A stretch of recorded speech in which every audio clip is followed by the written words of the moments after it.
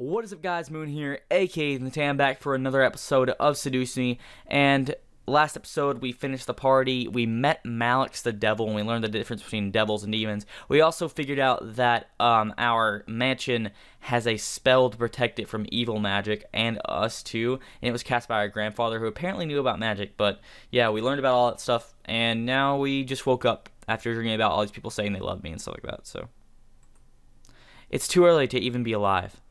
I gave up and sat up, staring at the fireplace across from my bed. A sigh escaped from between my lips before I threw my legs over the side of the bed. What do I do at 7 a.m. in the morning? Work on homework, make some coffee, explore the house.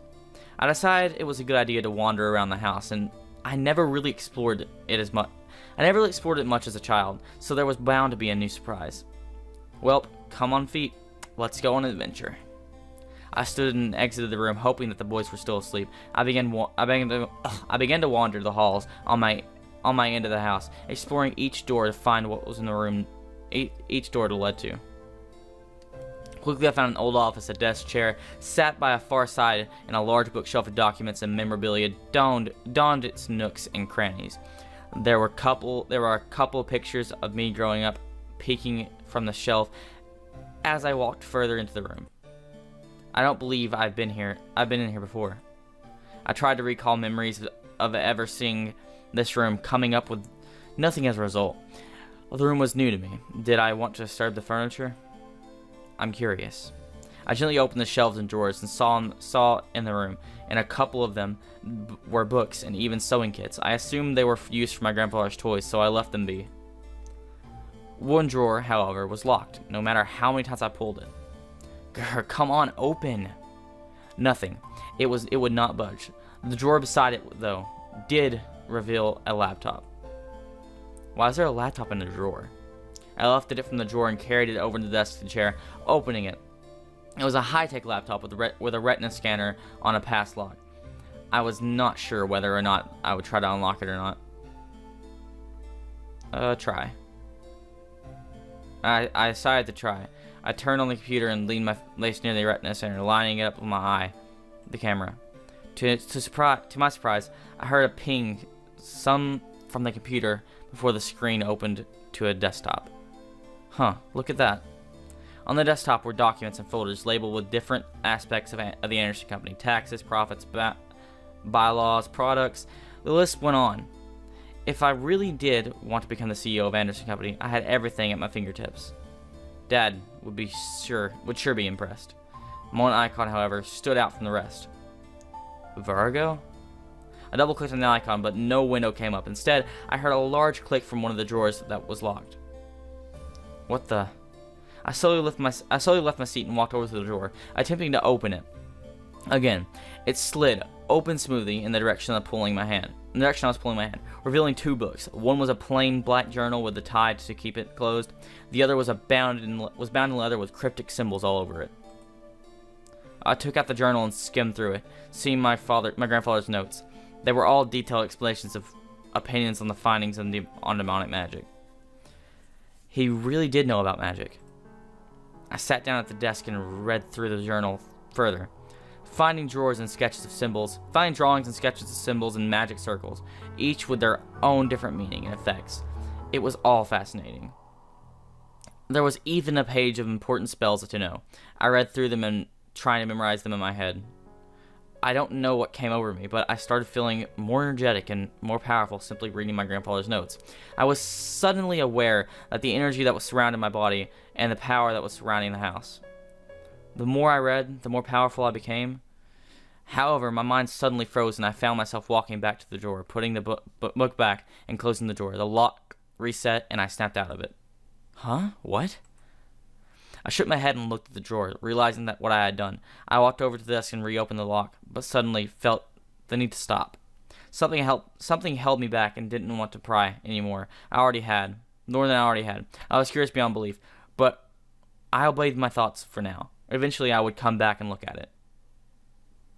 I returned to my bed, feeling the weight of the morning drag me under my covers to try and sleep again. I had energy, but I wanted more sleep. It was Sunday. Nothing was happening today. Come on, eyes.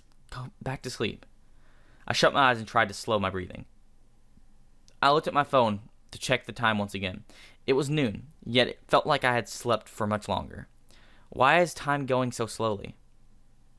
I sighed, got changed in normal clothes, and went to the main hall and sat in the stairs. Sundays were very boring. However, the muffled sounds of battling caught my attention. Huh? I quickly went to the backyard in response to the noise I had heard.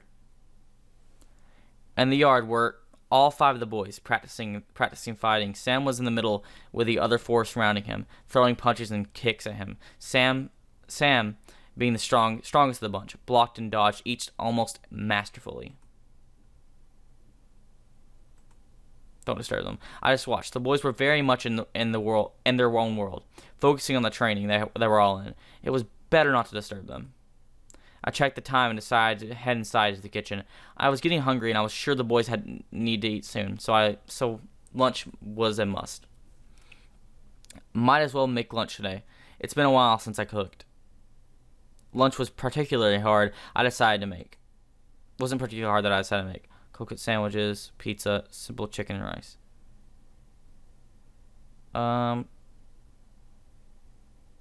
Let's do simple chicken and rice. Gotta keep the energy and strength up with protein. I took my time to make almost perfect chicken breast alongside with rice. Cooking wasn't hard unless you didn't know what you were doing in the first place.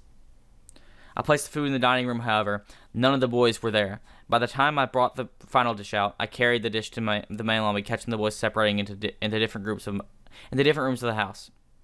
Part of me wanted to go to one in particular. The other part of me wanted to leave them be and take the food in my hands to my room and eat. Maybe I could go out today with the boys' focus on training. Let's find one of the incubi.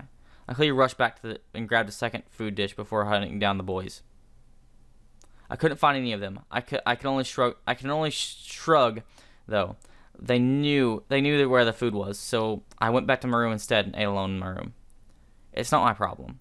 I turned on the computer and started the jam to music as I ate my food. As I ate, I began to think about going out. There were so many places to go, things to do. Pink Lady Cafe. Pink Lady Cafe. Let's go there. I arrived at the Pink Lady Cafe ready to relax. I didn't want to be stuck at home on a Sunday. Besides, the cafe always had something new to drink, no matter how often it became. I entered the double doors and looked around. Not many people were here, and Kay didn't seem to be working today. Oh well, she can't always be working. I made my way to the pastry bar and took a look at the cafe, at what the cafe had to offer that day. There was always something new now. No matter when. I think it's supposed to be no matter when you came.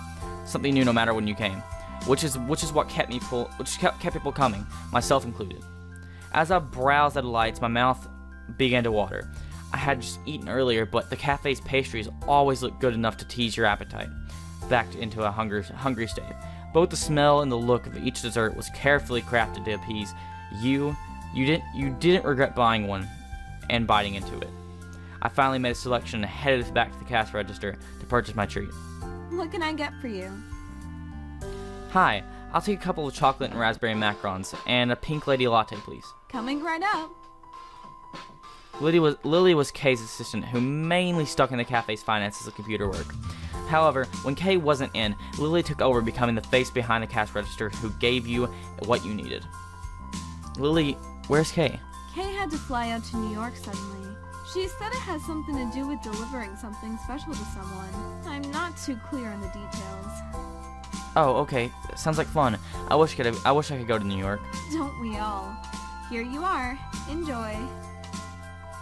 I took my order to the far corner table and got comfy. The pink lady latte was a cafe special that everyone adored. It was a normal latte with a very subtle raspberry flavor. The foam was pink too. Before I could indulge, however, a voice stopped me. Oh, hey! We're on that good route. We're on that good route. Getting some of that Naomi. I looked up to see Naomi enter the cafe with a smile towards me. I smiled back, not expecting to see her. Hey, Naomi. Mind if I join you? Not at all. Naomi nodded before quickly getting herself a coffee, cake slice, and latte, and joining my table. I've been wanting to try their latte for a while. Is it any good? I like it. It has a nice raspberry flavor. Why did you get it then? Why did you get it then? Naomi gently blew over her latte to cool it before sipping it, smiling at the taste. This does taste good. I'll have to get this from now on. The raspberry is a really nice compliment with the coffee. I giggled. Naomi loved food when it wasn't made in the school cafeteria. She wanted to own a restaurant one day, but always focused on studying the business side. Naomi had natural cooking skills that made grandmothers seem like a novice. They seem like novices at making you amazing food. You should get macarons next time with it. The raspberry macarons definitely bring out the flavor in the latte. I should. Naomi slowly grew a look of thought on her face as she stared at her latte, probably thinking about food again. It was during these moments that I got to see a simpler, almost beautiful side of Naomi. She was very smart, smarter than me. However, she always held seriousness very close to passion, dedicating her heart to her dream. It was inevitable. It was inviolable. I sipped my latte and ate a macaron before speaking and breaking her thoughts. Thanks, by the way, for coming to this impromptu party. I know it was last minute and all. Naomi broke away from looking at her drink to looking up at me in surprise, then with a smile. It was my pleasure, really. I mean, our pleasure. Suzu came too, and all. Naomi blushed a bit before clearing her throat and taking a sip of her latte. She then looked at me again with a slight frown. But hey, how are you holding up from that? I'm sure meeting all those business people was tiring. It wasn't anything I couldn't handle. It was just the sadness of it that tired me out. Well, I'm sure you did great. It was a great party. The food was amazing. It was amazing. I slowly began to remember the party, remembering how I felt alone throughout it. I wanted to be with my friends, but I had to put on my business air to impress my guests and my father. Did I try too hard? It was supposed to be a simple party, but I felt like a job interview.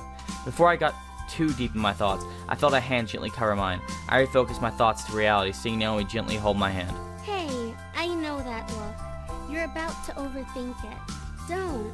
You did great. I'm sure of it.